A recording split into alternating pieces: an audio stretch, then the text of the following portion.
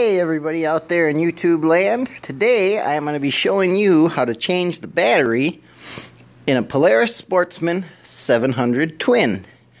The first thing you do is you take the seat off and then you disconnect the battery. Either use a screwdriver or they're 10mm bolts, and then this is a 10mm bolt as well to get the battery holder off.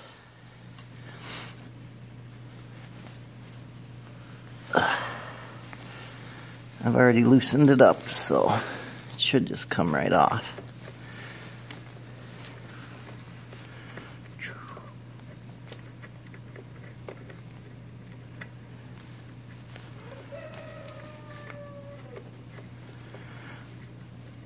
So, after you get that all disconnected, you pull the battery out.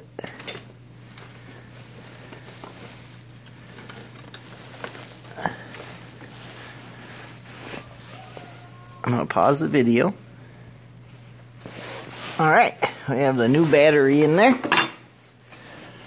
So, the next thing is to do the reverse of how you got it in there.